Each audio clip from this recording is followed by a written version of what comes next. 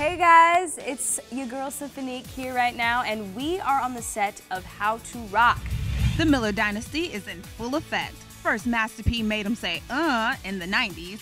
Then his son Romeo hit the scene and made the girls swoon. Now his daughter Cymphonique is showing kids how to rock. With all of that talent, Master P was still a little leery of his baby girl jumping into the family business. He didn't want me to be in the entertainment business. In the beginning he's like, just you're a kid, worry about your grades. And I was just like, Dad, this is what I really love to do. It's me.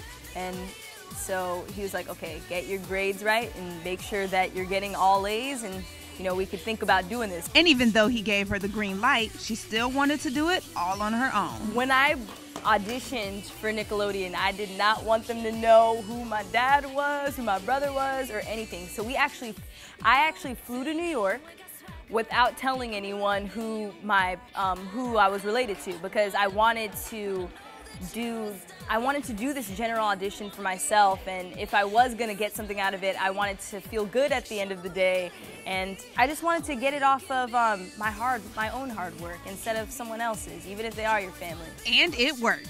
As Casey on How to Rock, Cymphonique plays an outcast who used to be the it girl. How to Rock is basically just about being yourself, and there's some great music in the show, and we do a lot of physical comedy, so each week we're doing something crazy. You can catch her crazy antics when the show premieres February 4th on Nickelodeon.